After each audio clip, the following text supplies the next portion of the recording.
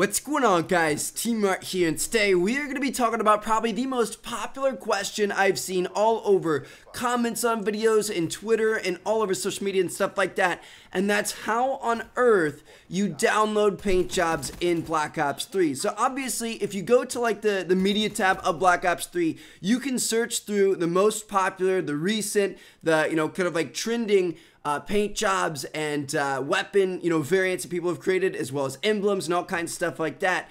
And that's something that was announced like a long time ago. A lot of people were really excited about that, but there's no option to download any of these things yet. And it's like, why is this even in the game if we can't download them?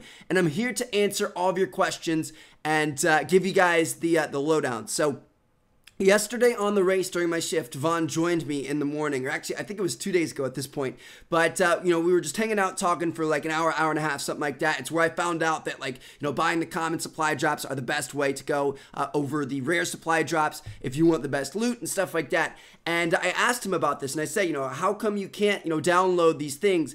And he said that it's very complicated, but the simple answer is that it's a legal issue, and it's something they're working towards. It's something that they really would like to have in the game, and they know a lot of people want it, but as of right now, it's not available. They can't do it. They're trying to get the permission or the rights, whatever it is. I can't think about what the reason is behind it. I didn't prod him for the answer. I didn't want to, keep asking and kind of, prod him for what the actual reason was. But, maybe it's something to do with if somebody makes a vulgar, kind of like weapon paint shop, job, or if there's, curse words and something or something like that, then maybe a little kid downloads it and there's something like a problem with that. I don't know. Technically the game is rated M, so, that shouldn't be the problem. I can't figure out why it is, but he said it's legal.